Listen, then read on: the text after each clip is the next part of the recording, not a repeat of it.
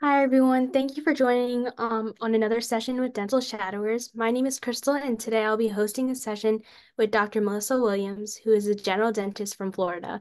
Whenever you're ready, Dr. Williams, you can take it away. Thank you. Hi, everybody. So my name is Dr. Melissa Williams. And like stated, I am a general dentist. And today I'm just going to kind of go through my journey. I've had a very interesting journey in dentistry so far. I graduated from dental school in 2012. So I've been practicing just shy of 12 years. So I hope to inspire some people. Definitely hope to answer any questions you may have. So let's just get started. All right, so my pathway to where I am right now, I'm an owner of a private practice called Cypress Cosmetic and General Dentistry. And I attended undergrad at Florida A&M University, which is in Tallahassee, Florida. And then after that, I attended dental school at Nova Southeastern University. I'm a Florida girl, so my goal was just to stay where it's warm. I'll talk about that a little bit more later. And in between, just this so many jobs. I've worked in so many settings, but intentionally. So we're going to talk about that a little bit. And then to show you where I am right now, which is in private practice. So private practice was actually my last step in my journey for where we are right now. So some of the settings that I've worked in are military. I did locums for a couple of years, so I practiced in different states. I've worked in nursing homes, prisons, very briefly. Of course, I've worked in corporate. I'll talk about that. I worked as an associate in private practice, and then now working as an owner dentist in private practice. So the photo you see there is just my reception area in my practice. And let's see. We're going to talk about academics. So, of course, we know that's major. If you want to get into dental school, the numbers are up there, but it's not the end all for everything. But it is a big component. So, what I did, I went to Florida A&M, like I said, and one of the major programs at FAMU is the pharmacy program.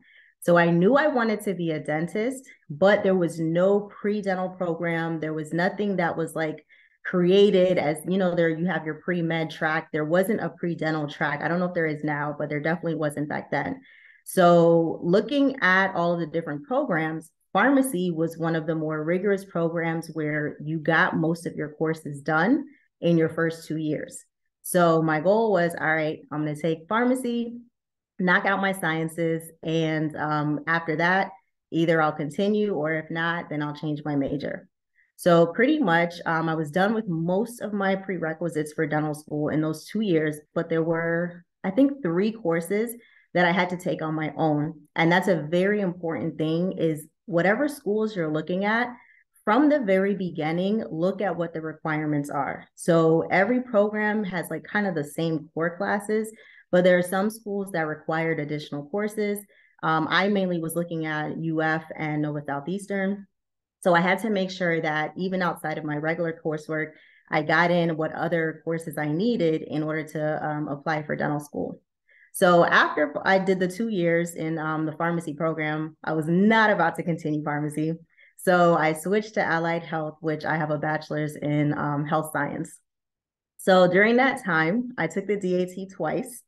The first time, I will not lie to you, I just went and took the test. I just went in there like a crazy person and took the test. So I did not prepare. I really didn't prep much. I didn't study. And that's kind of how I went through life before that. I just would show up and take tests, right? So I was like quickly humbled and I was like, okay, just joking. Definitely got to prepare for this, especially we know the perceptual ability part. So took it again and I got an 18, which I was like, oh, that's fine. I don't know. I don't even know what the scores are right now. I think I'm seeing way higher numbers than that. But at the time, I was good with the 18. So I applied to dental school going into my senior year. And I got it, not accepted. I got interviews at a couple of schools. I went to 2 interviews. Nova Southeastern was my second. I got an acceptance letter and I was good. I was done because I just knew I wanted to stay in Florida. So for everyone, that journey can look a little bit different, but I knew like I was going to stay in Florida if I could. And once I got offered a seat there, I was done with the interviewing process. A lot of the schools were up north. And I just felt like I was not going to do well if I was up north in the cold. So that was just my personal decision. Um, so in undergrad, I graduated magna cum laude, and I definitely will say very heavy emphasis on getting good grades. Like I went in my first year like a beast. I did not play around. I established a high GPA and I maintained my GPA, which made it better at the end because I was able to kind of coast at the end and I knew like, okay, I was going to be okay. But very important to have balance. So, of course, I still had a social life. You got to volunteer, find things that you enjoy, find things that you like, but find ways to do community service. That really never goes away. So that's a really important thing that you want to have on your resume.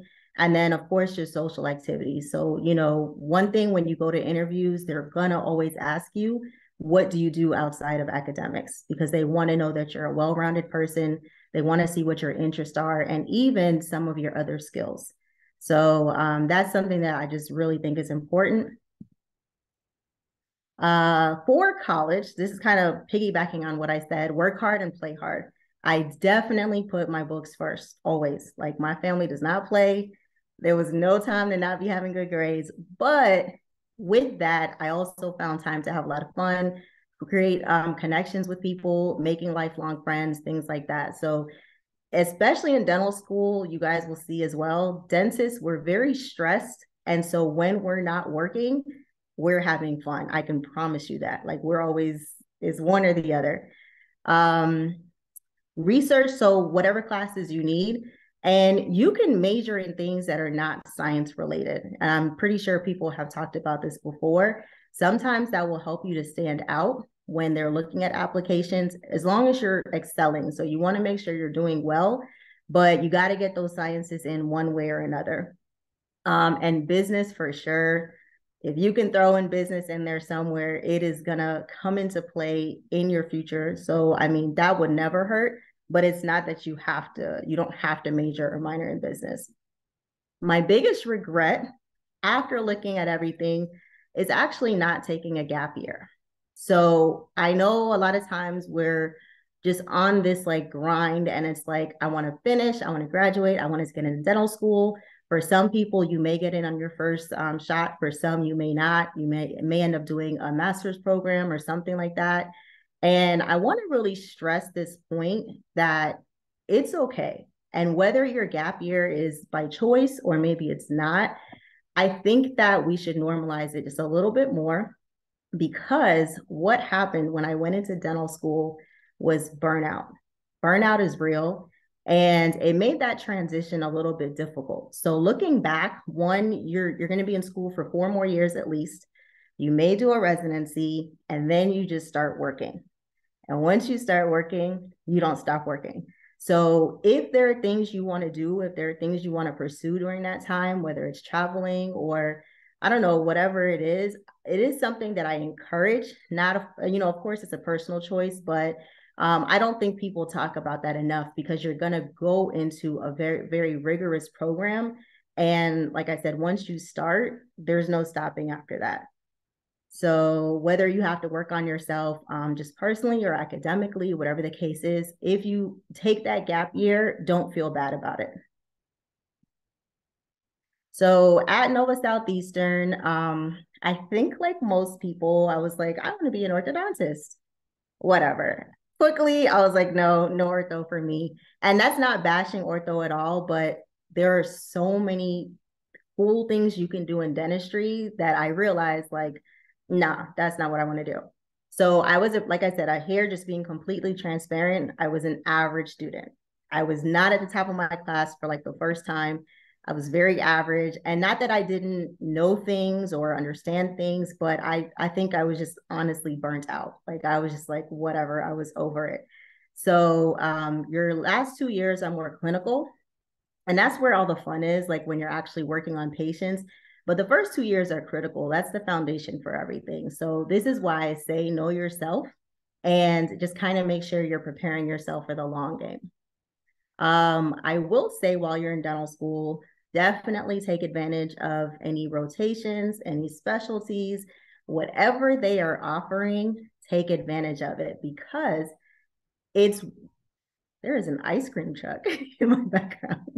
But with the rotations and all the extra courses that you can take, you're still under the supervision and the nurturing side of your professors where you can learn things, you can ask questions, you can make mistakes. So it's the time to really, really, really just dive in. If you have an interest in surgery or ortho or whatever the case is, you want to find the rotations that are offered that you can take advantage of that extra training. So by my fourth year, though, I loved Crown and Bridge in dentistry. So I pretty much knew if you're doing Crown and Bridge, you're either going to be a general dentist or you might become a prosthodontist, but I didn't want to do pros only. So I also loved surgery. So with knowing that I liked different things, being a GP is kind of the way to go because from there you can create your own practice, you can create or your style of practice and really focus on the things that you love. You do have to have a broad understanding of kind of most procedures, but what you really market yourself for and what you focus on, that's up to you. So you guys will kind of see over the next couple years, my career takes me in all kinds of different places, but it has formed me to be the clinician that I am now. So my next step, I did do a HPSP scholarship with the Army. And for obvious reasons, because they pay for dental school. And especially because I was going to Nova, which is a private school, it's super expensive. That was a bonus for me. So when you're in dental school, you first get commissioned into the Army. So you are contracted already. You get commissioned as a second lieutenant and you will earn a stipend while you're in school as well. So I never had to worry about like working or you really can't work, not really. But I didn't have to worry about finances while I was in dental school. And then once you graduate, you get commissioned again and you're a captain. So you just kind of get thrown into the Army as an officer or into Navy, Air Force, whichever branch. You're an officer. And it was, I would say, a very interesting experience.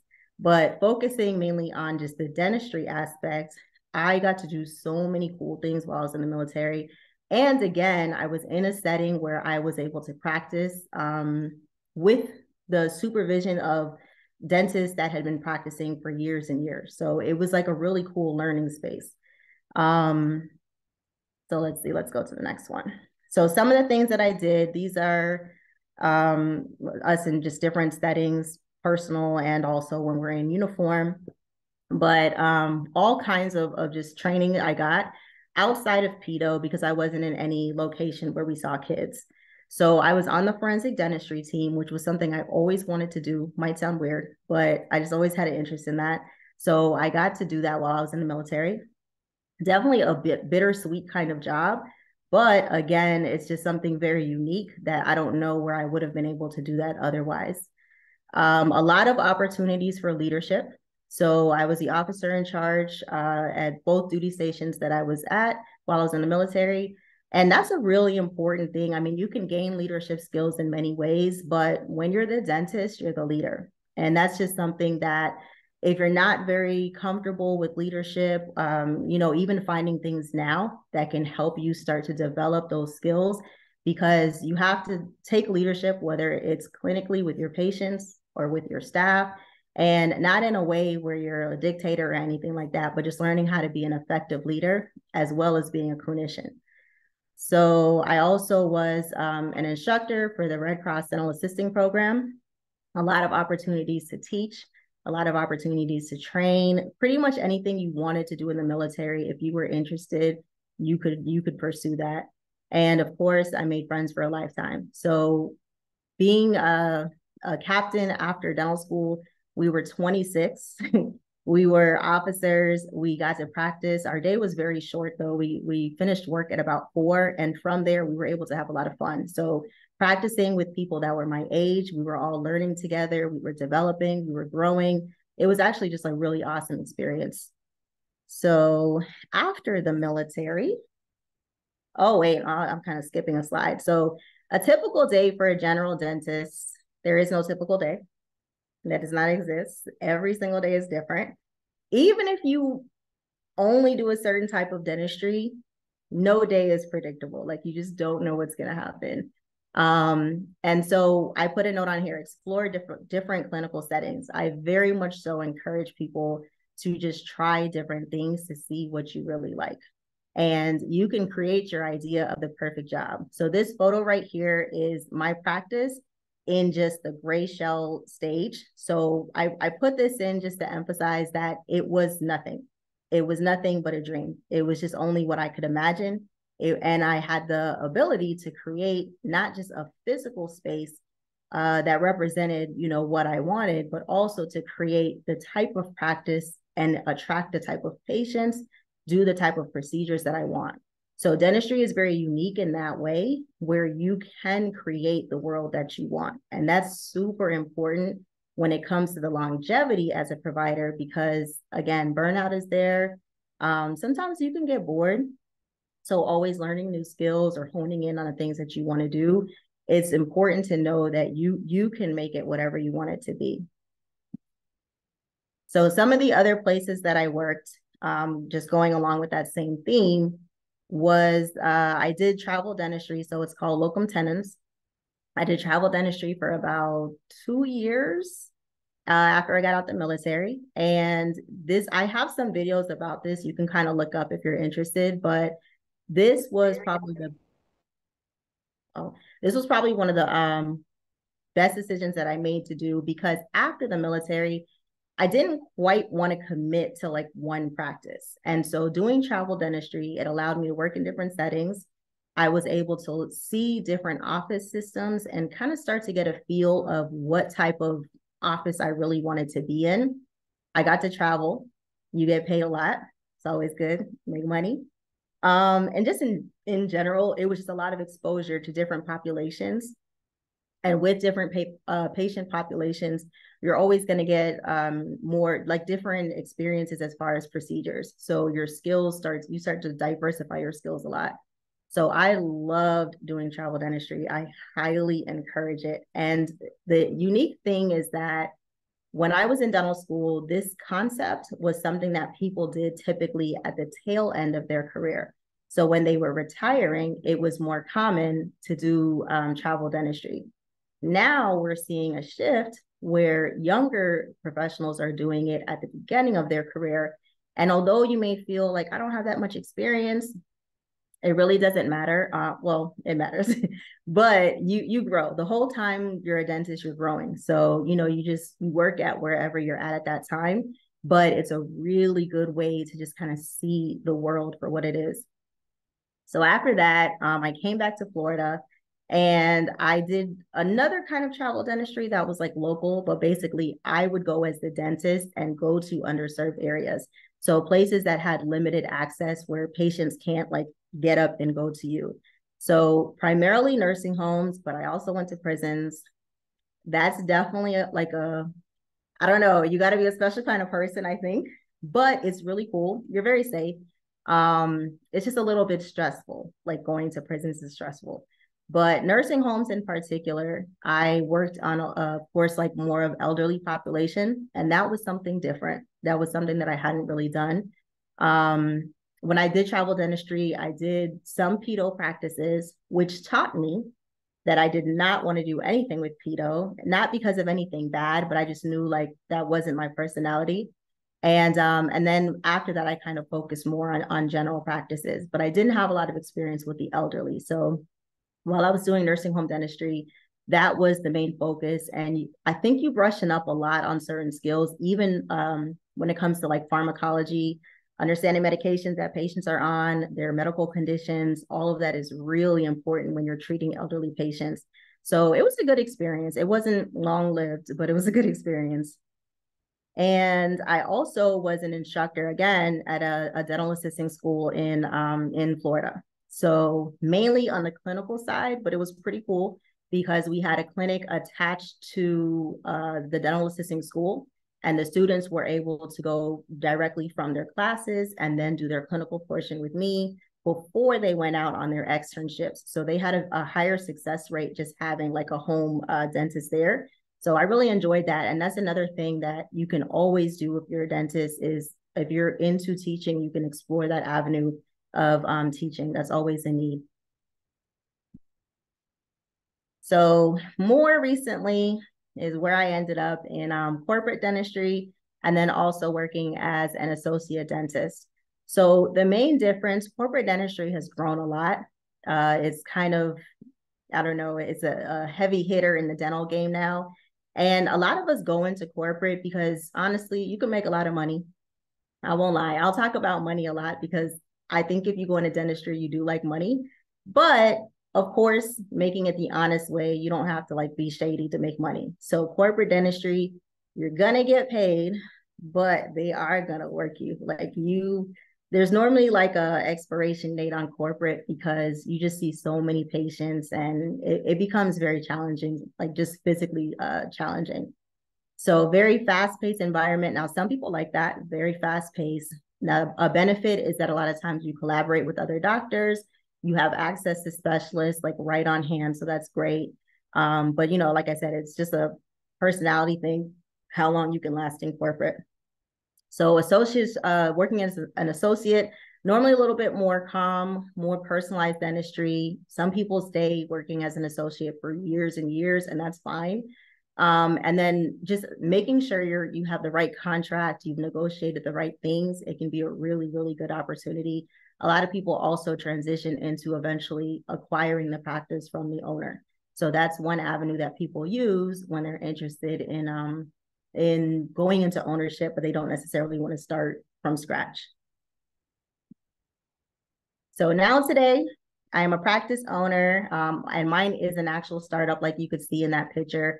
So being an owner that was ultimately my dream. And I knew that that's where I would settle down. But it's very challenging. It's rewarding, but it's challenging. And one of the reasons is you're put in a position where dentistry is not your only focus, like not even a little bit. It's probably the smallest thing that you worry about because you have so many other hats and so many other responsibilities. Especially in ownership is where the leadership comes back into play. Business skills. I mean, if you don't learn it, you're gonna learn it. In one way or another, you're gonna learn it. It doesn't matter. And it's a humbling, like I said, but very rewarding experience. So I'm still in year one of having my private practice, a lot of getting over a lot of humps, a lot of bumps, a lot of hurdles, but we're getting into that like smooth sailing type of position now. So I'm really enjoying it. Now this is important when as we talk about shadowing. I know that whenever students like they'll contact me, they talk about shadowing at my office or whatever. And of course, you want to be in the back. You want to be where the doctor is. You want to see the surgeries. You want to see all the cool stuff. And that's cool because you do need to know what you're getting into, of course. The smells, the sights, the personalities, everything. You need to know what you're getting into. But my one piece of advice, and I cannot stress this enough, if you think at any point you want to own a practice, when you're shadowing or if you get a job in a dental office, I would strongly encourage you to work in the front. That is really where you're going to learn the business side of dentistry. It's where you're going to learn the insurance side of dentistry. And if you're not in the front, you just don't know what's going on. So that's going to give you an upper edge when it's time to have your own practice, or even if you're working in corporate, it's really important to understand what's going on in the front so you're not getting cheated on your money. So a lot of people, like I had a student recently that was in my office, and I said, I think you need to spend some time in the front, one day a week, spend some time in the front. And I know that they were giving me the side eye, like, I'm not trying to do that. But I'm telling you, if you can spend any time shadowing admin, shadowing the front desk person, the person who does treatment plan presentation, any of those skills, that's going to be something you just put in your pocket and you'll see in your career where like all those skills will come back into play. And also with business. So any courses or anything you can do with business marketing, those are going to come into play as well. Those will help you in the future. All right. So what kind of procedures do I perform? As a general dentist, the truth is a little bit of everything. However, my emphasis in my practice is more on certain procedures than others. So in general, smile makeovers are great. That's what we all want to do. Implants for sure. I love surgery, so anything surgery related, yes to, but particularly implants. That's the way of the present and the future. Crown and bridge. I told you that's my first love. Crown and bridge. Veneers. Now I have a love hate relationship with veneers because of course we see everybody that, and I don't know, they think they can do veneers from the internet, but veneers are of course a big money maker. It's one of the most technique sensitive procedures that we do in dentistry. So a lot of skill required with veneers. It's very rewarding, but it's one that I would say case selection is very big. So I don't always take on veneer cases. We do a lot of whitening, of course, root canals. I'm not a fan of root canals. I do what's necessary. The rest I refer to the specialists and surgery in general, and then aligners. So as a general dentist, you can perform orthodontic procedures. It's based on your training. So I offer aligners. I do not do metal braces, and that's my preference. I feel like if a case requires the brackets, I'm sending them to the orthodontist. A common theme that you'll learn in dental school, especially if you're a GP, is knowing what you can do, knowing what you can do well, and knowing what you can do at the same level as a specialist. So if there's something that I feel I cannot do it at the same level as a specialist, I'm going to refer, because that's what we have our specialists there for. And the more that you practice, the more cases you take on, the easier it is to know if it's something that you should do or if it's something that, you got to send them to the big dogs. So aligners for me are my sweet spot, but if it's anything else, then I send them to an orthodontist. So just some examples of procedures. I didn't really do like cases per se, but whitening. So like I said, that's just a big thing. It's an add-on, and I try to push whitening on most of my cosmetic cases because patients will normally say they're fine, and then once you start working on their teeth, all of a sudden they want to do whitening at the end of treatment. So it's something we typically talk about at every exam appointment for a new patient. We'll show them like what their starting shade is. We'll show them where we can take them with whitening, kind of talk about the benefits of doing it in the office as opposed to just over the counter.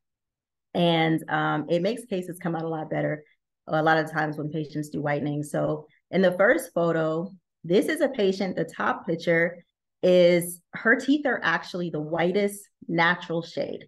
So as far as teeth go that occur naturally, her teeth are at the whitest shade. And we were able to bump her up. It was about 2 shades more into the bleaching shades. And that's something that a lot of patients don't know because now they assume that your teeth are supposed to be like paper white, which is not true. It's something we can do, but it's not the norm. So this is actually a harder case of whitening than one on the other side, which those teeth are clearly yellow. And then you can see where we got them white. It's a lot easier to do than someone that's already just at such a vibrant color. So on the other case where the patient has the more yellowish appearance, the thing with whitening that's really important, and it's why we push for patients to do it in the office, is to figure out why the teeth appear the way that they appear. So it can be sometimes based on how much enamel or how translucent their enamel is. It's showing the dentin that's underneath that's yellow. It could be actual intrinsic staining in the enamel. It could be just regular staining because they drink a lot of coffee or they smoke. So the first step is just figuring out why the teeth appear the way they appear, figuring out what you have to do to get them whiter, and then figuring out which type of material you're going to use.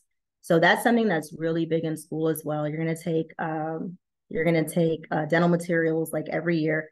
While you're in school, it's so annoying. You're like, why do I have to know this? But it's everything. It's everything. You're going to use that every single day. Understanding your materials, knowing when it's appropriate to use them and why we use them. So on these 2 patients, I used 2 different products, and it's because we were trying to do different things. We have to whiten their teeth differently. All right, so these are two cases where I was closing spaces. One is she still is in the temporary phase. The other one we just completed recently. Now, these are cases where closing spaces we ideally want to do with ortho, but a lot of times patients, they don't have the patience and they don't want to do ortho. So then you have to say, okay, how can I actually do this? Can I close these spaces, make it look normal, make it look natural? So the first case where she's in temporaries, this one is a very interesting case because she's missing the tooth next to her central, which is the lateral. She's congenitally missing that tooth, and we have to fill in spaces and change the shape of some teeth to make it look like she's actually not missing anything. So symmetry is a very big thing. If you can get the center of someone's smile to look normal, the rest kind of fades, right? Our eyes just kind of focus in the middle. So we turned her canine into a lateral. We closed spaces a little bit on each tooth. And right now she's been in temporaries for a little while because we have to test if that bite is going to be successful. So a lot of times when people see cases online or they just see like before and after, they don't know all the stuff that goes behind it. And we can easily add things to places and like make something look really pretty. But in dentistry, aesthetics matters, but more than that is function. So if the function is not there, if the jaw does not support the new function that you've created, your case will fail. So in her case, where I'm adding in material in places where there's never been, her teeth have been used to sliding through those spaces.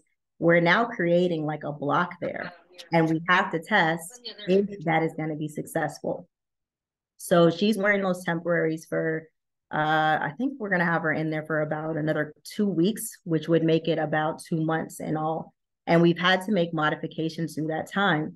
So as she's eating, as she's talking, as she's using those temporaries more and more, it lets us know how we have to modify her smile before we make her final restorations. On the other case, this is another one of closing spaces. Again, the patient didn't want to do ortho. So we did veneers on this one, just 4 veneers, and we closed some spaces that she had in the front. Now, this case was a little bit challenging because when we do veneers, we normally want patients to do 10 on each arch. It's just easier to do, the more veneers you have, the more equal they can be, and you're able to make all the changes that you need. When you're only doing 2 veneers or 4 veneers, you have to kind of make something work within whatever they have already. So this was a case that we just finished recently. This next one, so this is a bridge that this patient has. So she already had a bridge. She had maybe 2 bridges before, and she did not want implants though. So she was like, I just want a new bridge. Now, on one of her teeth, you can see there's darkness, there's some staining there. She's had multiple restorations and a lot of work done on that tooth. So it was a very fragile tooth, but we're able to save it. And basically, we re-prep the teeth, remove all decay, and with a bridge, those crowns are all connected. So they are not able to floss in between those teeth. They can floss underneath the bridge and they can floss on the edges, but a bridge is a really good way for us to be able to restore someone's smile, replace missing teeth without them having to do implants or undergo surgery. Because a lot of patients, they just don't want to undergo surgery. All right. Now, this is a part of general dentistry that I don't think people talk about a lot, which is just perio cleanings, deep cleanings. It is the foundation. The gums and bone are the foundation for everything that we do. So one of the things when I opened my practice, I've always had a hygienist. I never did cleanings myself. Come back around full circle, probably since dental school, I haven't done cleanings myself. In my private practice, I do my own cleanings and deep cleanings. And I've found that it's actually been a really good thing when it comes to practice building and building more trust and a better relationship with my patients. But also, it's very rewarding because you get to see the transformation that you have with patients in actually a very simple procedure. So this patient is a fairly young patient and not what you would expect. So they basically, it started with pain And I think on that side, they just kind of stopped brushing in a certain area because of pain. And that's actually very common. You'll see that. So over time, though, I just think a lot of factors came into play and we got here. We got to this place. So when the patient came to me, they basically thought they would have to extract all their teeth.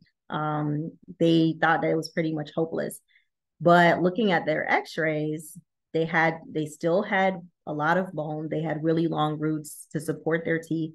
And while they had a little bit of bone loss and they had a lot of buildup, there was no need to extract anything at all. So I talked to them about periodontal disease. Patient education is huge. Talking to your patients, getting them to understand what's going on, what their diagnosis is, and what we do about it. And it's a very big commitment when a patient has periodontal disease because it's something that you're going to be maintaining and managing for a lifetime. So the patient was on board. The patient had a very, I could tell they were very motivated, high commitment level to just changing things. And we did a deep cleaning. So this was the right side, upper, lower. We did that in one appointment. And then 2 weeks later, we did the left side, but the right side was worse. And the picture that you see, the after photo, is immediately after the cleaning. So while there is some redness in the gums, that's to be expected because we're really getting down in the gums. You can see how beautiful and healthy their teeth are. You can see just in a couple of weeks, like the gums completely regenerated. Those red bands were gone. And even just the patient's confidence level in a matter of an hour and a half was totally different. So we stress a lot of times the really glamorous procedures, but these are some of the things that we do that change people's lives. And there's really no procedure that's better than another because if you're doing what the patient has come to you for, if you're able to get them out of pain or you're able to bring them back to health, you're able to make them smile again, which sounds very cliche. But if you're able to do something that's going to really change that person, it was a success. And this is now one of like my most loyal patients ever. All right, so we're talking about extractions. Like I said, I love extractions. I love surgery in general. Now, this case was, it was an interesting case. This patient came in, she was having pain and she was pointing to her molars. So we actually took an x-ray more focused on her molars. And I'm looking at it and I'm like, looks like you might be biting kind of hard. There may be something going on in that molar, but not really, not to match her symptoms. So a big part of dentistry is listening to the patient's symptoms, listening to the words they're using, listening to how they're describing their pain or their discomfort, because those are all going to be really important in figuring out what's going on. Now, this tooth is a premolar, which is one of the ones that's actually cut off on this x-ray because we weren't focusing there. But the more and more she talked, I'm like, I don't think it's your molar. There's something else going on. And of course, we're right by her sinus cavity as well. And so pain can be just everywhere when it's in your sinus cavity, or you may have a sinus infection. It could be a lot of things. So as I'm looking, we always take photos of patients. So that's an intraoral photo that we took. And on that premolar, it's not even that obvious, but her central groove just looked wider than normal. So I go in with my Explorer, and the second I touch her central groove, I mean, she just jumps out the chair, and I see the tooth just kind of like open up real quick. So I realize this is a cracked tooth. It's completely cracked. We can't restore it because the tooth just, I mean, it just separated. The gums were keeping it together, and the pressure and inflammation that was caused from the tooth flexing, it just went everywhere. So she couldn't tell where the pain was coming from. So ultimately, we let her know tooth has to be extracted. The plan we did the extraction last week, did a bone graft. We always do bone grafts with extractions, and she left with just a temporary flipper. And then once she heals, we're going to place an implant. So when I extracted the tooth, now of course I want to know that my diagnosis is right, even though I was sure of it. But we always clean the tooth, inspect the tooth to make sure that we're seeing, you know, what matches up with the diagnosis, and the patient can see that as well. So when I hold it up, just, you know, just looking straight onto the biting portion of the tooth, you can see that crack, but on the side is where you can actually see how far down that went. Now, this premolar has, in theory, two roots that are fused together. And so it's split just right in the middle of those two roots. And once it gets down onto that root structure, there's nothing you can do to fix that tooth. It has to be extracted. So when the patient saw that, she like everything kind of made sense to her, all the pain and everything that she had been experiencing, because she even went to her ENT because she was having so much pain and just thought it was her sinuses. So that was a pretty cool case. And here we have, this is another fractured tooth. So this one is a molar number 3. This tooth was split down the middle again. Patient bit on something, tooth fractured. And so we did an extraction. Again, we did a bone graft, and this implant I placed on the same day. So there are times where we can place the implant immediately. There are other times where it's better to let the area heal, and then we go back in and place the implant after it's healed. But in her situation, I was able to get enough stability. We did a bone graft, and then we suture it up. These are non-resorbable sutures, so these will last for, typically I'll leave those in for about 3 weeks to a month. And in this case, we place a healing abutment, and that is just going to sit there, and that will heal for about 3 months or so before we're able to do the crown on there. So I always keep implants in the office because there are times where, yeah, a patient walks in, they got to get that tooth out, but they're ready to get something back in. So although she won't have a crown there, she still has something where she's setting herself up to replace that missing tooth. And that's a really big thing that I stress with my patients. Whatever we take out, we got to replace. So having that conversation with them, and we normally go over their different options, which would be implant, bridge, or something removable. Most patients nowadays don't like removable, so we know we're focusing either on implants or crown and bridge. This case is so this is a full mouth restoration case that the upper is complete, the lower is in progress, but it's a really cool case. This guy, very unassuming, you would not think that he cares about aesthetics at all. However, due to having some fractured teeth on the upper, we did crowns on all of his upper teeth.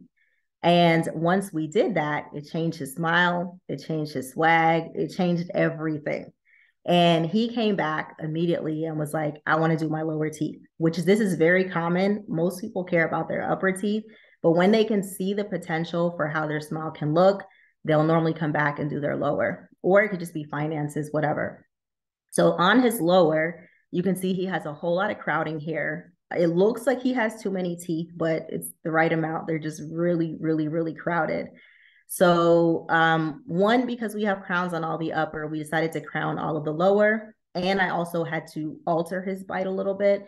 So in the next photo, you can see where we've prepped every single tooth. Now, there are times that we don't do all the preps at one time.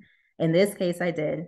Now I don't do that as often though, because it's a lot more complicated, but we prepped all the lower teeth. I did an extraction on one of his anterior teeth. So that one that's all the way like forward, we extracted that one because honestly, I didn't need it. It's not functional. It's not doing anything.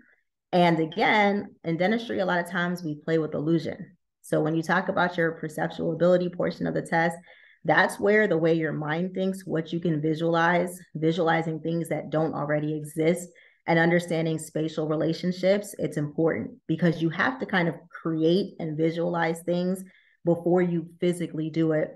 You use your physics knowledge, you use all your other skills to make it happen. But if you can't visualize it, it's not going to work. So we removed the tooth that we didn't need. And here on the bottom, he has those are temporary crowns on the lower. So you can see we push that tooth back into the arch. And once all his bite is balanced and everything is ready to go, we scan it, and then he's going to have just full arch crowns. So that's a really cool case. I think this is the last one, I'm pretty sure. This was another just smile makeover that we did. This patient had a very gummy smile, very long teeth, rectangular shaped teeth. 2 teeth were rotated. Now for me, I did this case maybe 3 or 4 years ago. If she were to walk into my practice today, honestly, I would have made her do aligners, or I would have strongly, strongly, strongly recommended that she do aligners before we do the final restorations. Because when I look at this, her crowns are still, they're not perfectly aligned. So again, you evolve as a clinician, you grow as a clinician, and I think even your confidence changes over the years. So if she would have walked in my office now, I would have treatment planned her case very differently. But at the time, she didn't want to do ortho. She just wanted her teeth to look better. And so we decided to do crowns on them. Now, her smile is still a gummy smile, but even with her teeth looking different, she smiled different, which is interesting. So you don't see the gums up there. And in this case, we wouldn't have really done like a gingivectomy or anything because her teeth were very long. So we don't want them to look longer. So it's another interesting case. But this one I always just reflect on because it just shows sometimes your growth, like, what would I have done differently? Now the patient was very, very happy, but I just know that we could have gotten like optimum results had she done some aligners beforehand. Okay, I think this is the last one for real, for real. So this is a removable case, and I show this just to say, again, we do a lot of crown and bridge implants, things like that, but sometimes people just don't have the money or they just don't want it. So in this case, this is another young female patient. Now, I can speculate why her teeth are like this, but I'm not going to say without certainty. But she had a lot of fractured teeth, a lot of missing teeth. So the first two photos are pre-op photos. You can see she only had a couple teeth remaining on that upper arch. Very thick bone, would have been great for implants. However, she just didn't have the money for it. So we did what we call immediate dentures. We took impressions first of her teeth, her bite, and then on the lab makes the dentures beforehand. So pretty much immediate dentures, I like to call healing dentures. A lot of times the patients will need a new set after about 9 months to a year, but it's a great transition for patients who have not many teeth or have a lot of teeth and then are going to nothing. So on the surgery day, we extracted the remaining teeth and the roots. I did oh my goodness, I just had a brain fart. I basically had to smooth out her bone because a lot of times the bone is very like bumpy. So we smoothed out her bone and we delivered the immediate dentures. So in the final picture, that's her smile. She wanted just a very natural look, not super Hollywood white, but it looks really good with her smile, the shape of her lips. It looks very natural. And she got her youthfulness back. So although we knew she was young, she didn't appear young because of all the missing teeth. After that, shortly after this picture, we went back in and we did her lower. So this is another case where first she started with the upper and she came back like maybe the next month and we did her lower. All right, so that was it for some of the clinical stuff, just to kind of give you guys an idea of all the different things that you can do as a GP, just based on your interests. So some skills, though, that I would say are really important if you think you're going to be a GP is surgery. Whether you like extractions or not, whether you think you want to do like extractor molars or whatever, surgery is really important when it comes to other procedures because you have to get those teeth out. And we really focus on atraumatic extractions. So the cleaner you can get a tooth out, the better the final outcome is going to be, whether you're placing an implant, you're doing a bridge, whatever you're doing, you always want to set yourself up where you're preserving bone. And again, just even for the patient, you don't want it to be, traumatic if it doesn't have to be. But when we say atraumatic, we're talking about the actual bone and everything around the teeth. We want to preserve that as much as we can. So understanding surgery, getting those rotations in, just learning as much as you can while you're in school, that's going to help you a lot in your career. And then also just getting patients out of pain. When you have emergency appointments, those are great appointments because when patients come in, they're ready to do treatment right away. You don't have to convince them of anything. They are ready.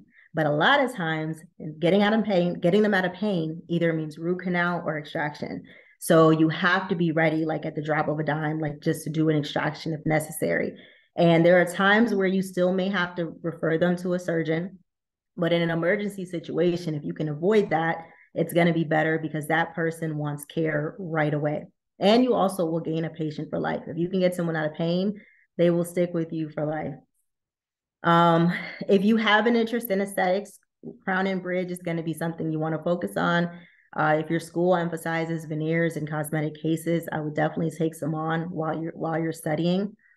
A general understanding of ortho is definitely up to you if you want to offer ortho in your future. However, just understanding the fundamentals of it, and again, a lot of times now we incorporate ortho with a cosmetic case. So it does mean the case is going to take a little bit longer, but the outcome is always going to be better. So ortho is still something that we have in our back pocket for when we need it. Understanding occlusion. So just the laws that we have to respect when we are doing these full mouth restorations and these full mouth rehabs are really important. Occlusion is a course you'll take and you're going to hate it when you're taking it, but it is the basis of everything that we do because we always have to the things that we do, we have to create no harm. And so when we try to do things that violate physics and violate nature, that's when we run into problems because the patient, their body is going to tell you and it's going to reject whatever you did. So when you're taking that occlusion class in dental school, just remember, like, this is really important. And lastly, I mentioned this already, understanding dental materials. So you got to know the science behind whatever you do. Science is everything. And also instruments. We use so many instruments. It's not even funny. So many materials. Unlike specialists that focus in on just one procedure or one group of procedures, we have to have stuff for everything in the office. So stuff for root canals, extractions, crown and bridge, cosmetics, ortho. Like we have such a wide armamentarium. So everyone has their preferences on what they like to use and what they like to practice on. But again, that's where that exposure comes from. When you're in different settings, you see different instruments, you learn different materials, and that's how you kind of create, your way of practicing. Oh, there we are. We're at the end. So I guess we're going to open up for questions now. Yeah, thank you, Dr. Williams. You have a lot of questions coming your way. Oh, gosh. Uh, so I I'm definitely gonna took way longer than I thought. I'm sorry. no, you're good. I'm gonna start with the first question. It's Okay. how could you do pedo when you were doing the travel dentistry without specializing? Okay, that's a great question. So just in general, as a general practitioner, you can do things within your skill level. So when you're in school, you're going to learn pedo, like you're going to learn on kids for sure. I got a contract where the pediatric dentist had a just really emergency situation, had to step away for their practice for what I thought was going to be a week, and it turned into like a couple of months. But within that, I still did the things that I felt comfortable with. So I did nitrous, but I didn't do any kind of like actual sedation. I did the procedures that I felt comfortable with because it still is general dentistry. It's just that you're working on a child.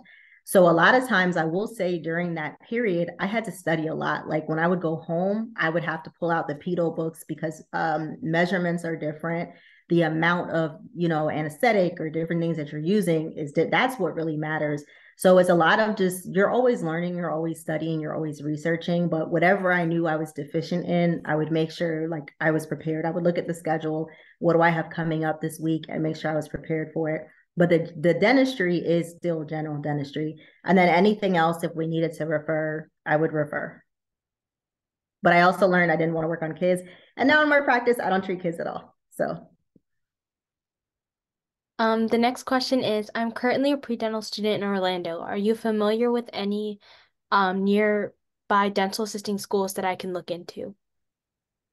if I can, that's a question that I would rather, if I can like send an email or something, is that possible? Because off the top of my head, I think there are a lot in Orlando actually. But as far as what's reputable and what some of the things you want to look at is are they able to place you when it comes to getting hours afterwards? What is the success rate as far as people getting jobs afterwards? So I would prefer to do a little bit of research on that to make sure that I'm actually like giving good information. Okay, so whoever asked that question, if you could stay back at the end and then we can get your contact information to you. The Mhm. next question is, what do you recommend students do with their time during a gap year? I would say sleep, travel. But seriously, it depends. It just depends on why you're taking a gap year, what your goals are, what your finances are. Like if you can afford it or your parents will support it, I honestly would say travel or start a business, do something that is something that you just want to do. If it's for academic reasons, definitely get into a program. A lot of those master's programs are great feeders to get into dental school. They'll, reserve seats for a certain number of students in those post-bac programs. So anything you can do to strengthen your application. But again, my reasoning for wanting that, like wishing that I had done that, was just the burnout, because once you graduate, you're going straight into working or residency. Residency is rigorous. After that, you're working and you just keep working. Like I remember when COVID hit, and I mean, not to be insensitive, but I remember being happy because we were able to pause. Like you just keep working. So that's the reason why I say if you have to take a gap year, it's not the end of the world. And a lot of times, the students that I knew that had that break before they started dental school, I feel like they just, they had a different kind of momentum when it came to first and second year because they had that pause. So it's just up to you. The next question is, do you have any advice for succeeding in dental school academically? You just got to study. You got to study. But I can only speak for Nova, and I can only really speak for my year because each class has a personality. I will say my class was a very close class, and that's something to look for when you're going on interviews. Try to talk to the actual students there and get a feel of, do they work together? Do they study together? Do they help each other? There's the class above us in particular, they were a very competitive group. They were very savage. And at the end of the day, I think it made their experience harder than it had to be. Whereas my class, we had study guides we would all share with each other. I was one of the main note takers. My notes would get dispersed for everybody if anybody was good at a certain thing. So when you're in lab, you spend a lot of time in the sim lab together. We had groups, you form bonds with these people. And I think even outside of school, it's important have fun together as well. There's a lot of things that, just like in the workplace, there are things that happen outside of the workplace. They say deals are made on the golf course. It's the same kind of thing. So if you can build that bond with your classmates, have that support, that camaraderie, you guys work together, it's already going to be competitive, but at the same time, everyone has different goals. So we knew the people that were going into the military, we were on a different path. We knew the people that wanted to do ortho. Hey, do your thing. That's cool. We knew the people that were going to, a GPR in New York or whatever the case was. That pretty early on. So you're competing, but you're not always competing. And I think that your personal drive, your personal motivation, studying, you just have to study. I mean, there's no getting around it.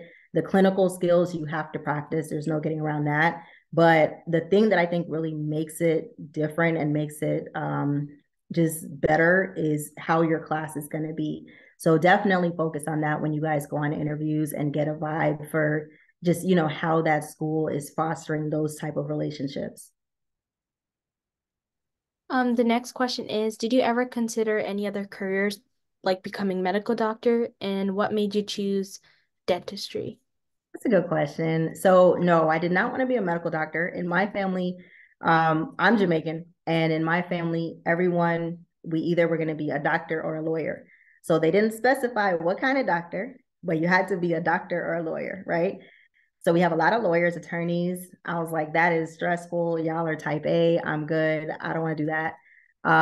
So then it was medical, right? The lifestyle of a medical doctor was not really my thing. Dentistry is way more flexible. If you're on call, that's because you're an oral surgeon, most likely, or you choose to be. But I mean, when I leave the office, outside of me now doing admin, like when I leave the office, I'm done. You have your weekends if you don't want to work weekends. I only work 4 days a week. That's been my practice for years now, to only work 4 days a week. So I saw the flexibility aspect. My other choice would have been plastic surgeon. However, it's a little bit vain of a field. So I was like, all right, I like dentistry. You can still change lives. A lot of cosmetics involved in dentistry, a lot of like hand skills, and I still had that surgical component. So dentistry just checked the boxes in general. And like I said, just depending on what you're looking for, you can find it in dentistry and you can make money. That's important. Always make money. Next question is, does your office currently have a limit to how many students are allowed to shadow you at a given time? Oh, Lord. Well, at the moment, I actually have no students.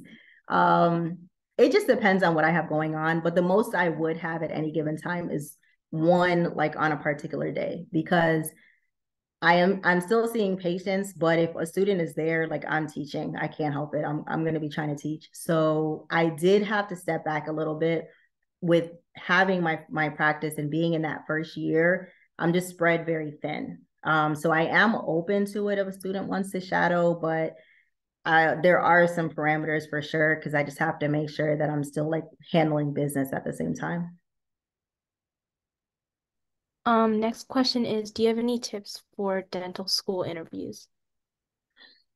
Well, I only went on two, like I said. So not that much. Also, I don't even know what interviews are like now. Let's put that into perspective. But I think showing up as yourself is important. Your academics are already on paper, right? So you have to think about it. If you're getting an interview, they're interested in you. They've already seen everything on paper. What they want to see is you. And there may be some things they want to clarify. They may ask some questions, like about your academics if you have just something that seems off or whatever. But honestly, they're interviewing you for you. They want to know about your other things that you do, your extracurricular activities. They want to know about other skills you have. And like I said, with dentistry, a common theme you'll see, we all do other things with our hands. Like I bake and decorate cakes. There's science, there's the creative aspect. I love anything beauty, like hair, makeup, whatever. I'm doing it. Like we naturally gravitate to things we're creating. So anything that you can do to showcase, I think I remember people would bring like their artwork, like if you have scrapbooks, if you paint, whatever it is, they want to see that because it's just showing that you have, those other things that are important. Also, your communication skills are very important in dentistry. I don't remember if I had it on a slide or not, but for example, I'm an introvert. And while I'm an introvert, when I'm at work, I'm forced to not quite be an introvert, right? One, people are coming to see you, but they're terrified. They don't actually want to be there, and they will let you know that. You have about 5 minutes to win a patient over and in a genuine way. So if you're coming off super salesy or pushy, that's not really going to work, but it's just you being able to bring forth your personality, your compassion. Patients nowadays, they're looking for the customer service, the empathy, it's all the different components of you being more human. That's what they're looking for. And so the same thing in dental school, they want to know that you're going to be a successful dentist. They want to know that you're more than just straight A's, you're more than just a DAT score. It's like, what does this person have that's going to make them actually successful when they're out there in the world? So anything you can do to show that, leadership skills, I can't harp on that enough. You got to be a leader. And you can show that in so many different ways though. So, just those are the things that you're going to want to highlight. And there are some schools that, like I went to the Temple interview, which was a group interview. And so sometimes they'll also put you in that kind of setting, in a group setting. There's a lot of psychology behind it. But I think the more genuine you are, the better off you'll be. So if you're a goofy, silly person, be that. If you're more quiet and timid, that's okay. But you may want to be able to show, though, like, hey, I'm quiet, but I can still hold my own, or I'm still very confident. I can still speak to people, with confidence. Like, it just depends on who you are, but you got to show it quickly. So, if you have to practice your interview skills or maybe just jot down a few things that you want to make sure that they know about you, I think that that would be helpful. The next question is, were you nervous about applying or accepting the military program? Oh my gosh, yes. So I was bamboozled. I actually, one of my best friends, she comes from a military family, and it was a no-brainer for her. She went to Howard Dental, but like I said, her whole family was military. And so she was like, yeah, they have a military scholarship. They'll pay for dental school. That was the first I ever knew about it. I didn't know about it. So she's like, just meet the recruiter. Met with the recruiter. And I was like, okay, I mean, like, it's not crazy, but I'm going to be real with you. I'm not like a soldier kind of person, right? Like I got in trouble often for violating with my hair, nail polish, earrings. Like I just wasn't having it. So that aspect of the military was a challenge for me because I am not your typical soldier. But I also knew the benefits, like graduating without the student loans. I mean, come on. And then also just the opportunities that it would open. For anyone that is thinking about it, I would say explore the different branches. So you have Air Force, Navy, and Army that all offer the same scholarship, but the numbers are different as far as how many scholarships they offer. And typically, Air Force has the least and they go the fastest. So just depending on what branch you feel like you want to go in, you can look at what the requirements are. And, it's a great opportunity. So, like I said, if nothing else for the financial aspect, but some people, you just love that lifestyle. That's cool. Travel, gain all types of skills, practice without having to worry about money, insurance, billing, all that stuff. Like it's great. But I'm going to tell you, it's not like I was just like, I want to be a soldier. Like that was not the case, but I don't regret it. I don't regret it. So if people have more questions on that, they can definitely hit me up for that. The next one's still related. Do you have to Okay. apply to the military program before applying to dental school? Hmm. I think no. If I remember correctly, I think I had to have an acceptance letter already, or if not, I was definitely in the interviewing process. Reason being, you have to provide paperwork from your school. So as far as all the financial stuff, so I if I didn't already have my acceptance, it was kind of at the same exact time. But also just for the purpose of being competitive, I would say if you know you want to go that route, get in talks with a recruiter. What you're looking for specifically is HPSP. So the Health Professions Scholarship Program. That's what you're looking for. It's for med, dental, um, physical therapy, a couple of other stuff. But you want a recruiter specifically for that. They have to know about HPSP because it's a very specific track that you're going through. So, like I said, you already get commissioned as a second lieutenant. When you graduate, you're commissioned as a captain. That is not typical at all. That is not normal. So it's just a very specific track that you're going on. But if you know you want to do that, like just get in contact with a recruiter ASAP. The next question is someone asked if they could get a copy of your presentation, but this is also uploaded on YouTube, so if you want to look at it that way, that's available, but that's up to Dr. Williams if she does want to give it. Yeah, I don't mind. That's okay. We can Okay. email it. Yeah. Okay, perfect.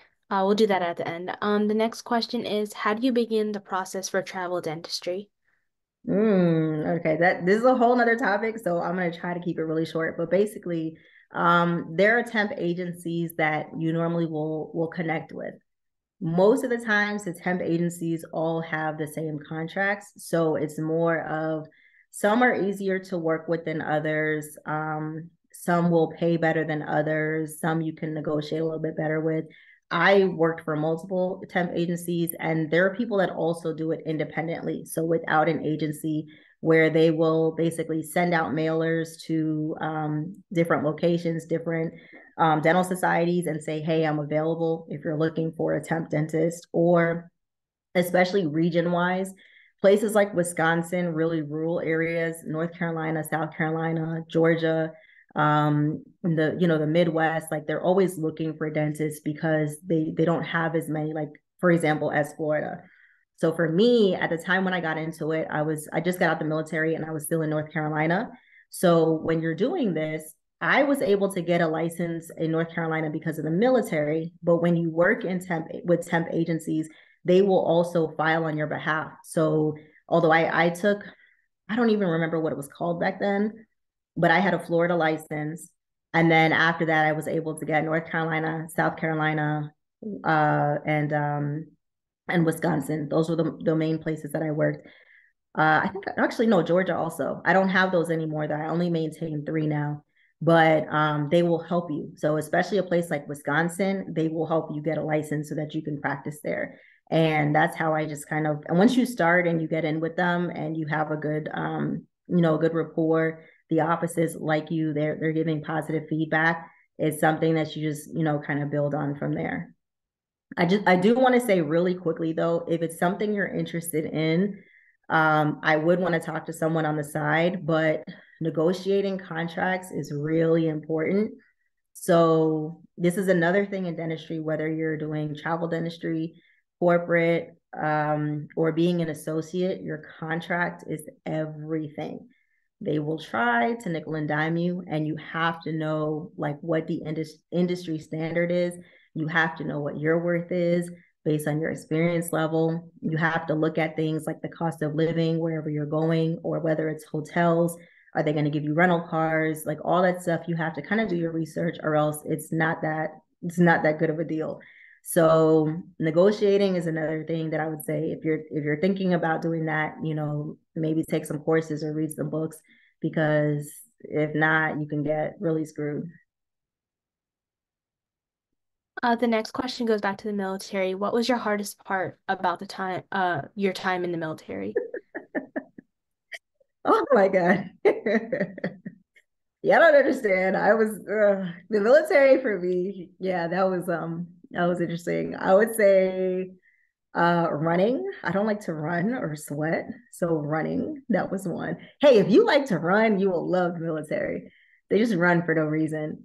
Um, and this may sound really bad, but following rules. I don't like to feel confined and restrained.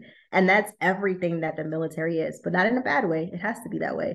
So I knew for me that I was going to serve. I did 4.5 years. I knew I would serve the 4 and I would move on. There are other people like my best friend who I talked about. She still is in the military. She's a major. She's specialized. She's a periodontist, all for free. And she's living her best life. Her husband is in the military as well. It's just really a personality thing. So it was more like just the actual soldiering that I did not enjoy. But like I said, the experience is bar none. The next question is, how do you pick your staff? When you find out, let me know. I don't know. No, I'm joking. So, oh my gosh, choosing staff is not easy. Um, I'll say after COVID, things are very different. And I mean, I feel like I sound like an old person when I say that, but it's true. The workforce is not the same. So it has been a little bit challenging, actually. Um, I like a diverse staff. So seeing representation like with from the front to the back, I think is important. My patient base, my primarily Black patients, whether it's American, Jamaican, Haitian, and then also Hispanic patients. So for me, having that representation is important. But also people that are able to communicate, they know their stuff, they're reliable. Do you show up to work every day? That's important. So I have some good staff members, but it's challenging. And I mean, you're competing with a time where this is another thing to think about. You're competing with a time where people are now used to working from home. In healthcare, that doesn't apply to us. There are some front desk people that work remotely, but it's kind of weird. So you have to have people that are okay with that. Like when all their friends are staying at home and just logging onto a computer, they're getting up every day, they're showing up on time. You got to be there, not even on time, you got to be there early. They're, organized, they're prepared, they're, just professional. So that's where I say it's a little bit challenging now, because just the workforce is different and the way that people work is different. But there's always people that are looking for jobs. So, you know, We have one more question. What do you look for when approached by upcoming students for shadowing opportunities? what do I look for? Hmm. I think it's kind of hard to say. I think this is the same as job interview. You don't really know what you're getting until they're just in there, right? But I will say, for example, the student that was my last student that came very professional, like with resume in hand, which I just wasn't really expecting. Asked to speak to me, which a lot of times if someone just walks in and I'm with patients, I'll say just email me or whatever the case is. But I don't know, just something about their presence I was very impressed by. And I knew that they were serious. I talked to them a little bit to see what their timeline was as well. And this person actually had already was already pursuing a total different career and then changed. They were just like, no, and decided they wanted to do dentistry. So I thought that that was really important because one, they've already kind of tried something before and realized like that wasn't where their passion was. But then I think it's important to be able to know that this is what you want to do. So I don't have an interview process. It's not like that, but I do feel like just someone that's very serious about it, someone that wants to learn. Because if you're there, I want you to be taking in what's there. Like I said, take advantage of the front, take advantage of the back, very professional. And my students, I still have them talk to patients. Like I want to see, you get comfortable communicating with patients that you can't really do that much when you're shadowing, but the things that we can do, I'm going to push you to do. So if you get real nervous or squeamish, I don't know, they'll come to my office.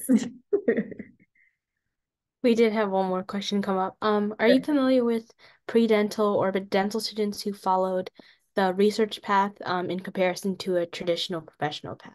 Mm, I actually am not. I can't really speak on that. I'm trying to think if I know.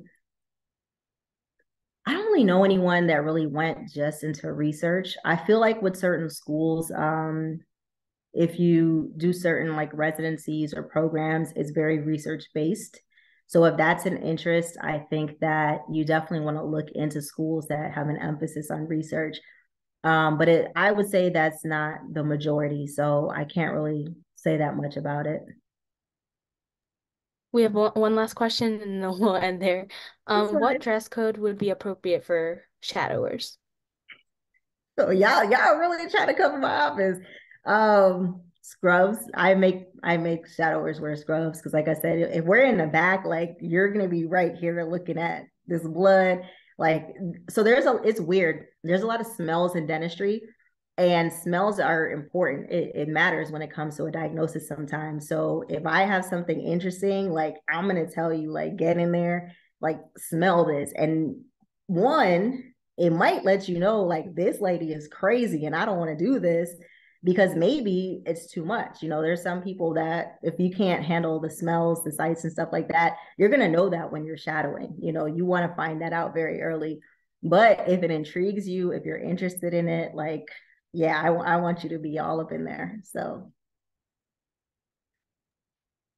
That was the end of questions, but again, I want to thank you, Dr. Williams, for hosting this session with us. It's very thank you for informative, having me. and we got a lot of knowledge from your experiences. And yeah, if anybody has any other questions, you could stay back. All the people that did want to talk to Dr. Williams for the presentation for email, just stay back after this, and then we can get that email to you. But thank you again, Dr. Williams, and everyone that has joined today. That's I Dr. was like, my Williams' social TikTok. media is on there, but Yeah, my email isn't on there. So yeah, we can share that though. yeah. This is her TikTok and her Instagram. Give her a follow and check her out. If there will be an attendance quiz, um, yes, there will be. It's going to be uploaded on the link tree later today, with this on YouTube. So just be on the lookout for that. I'll post it in the group me. But thank you so much for everyone that joined today on our live session and everyone that will be watching later today. Thank you. You.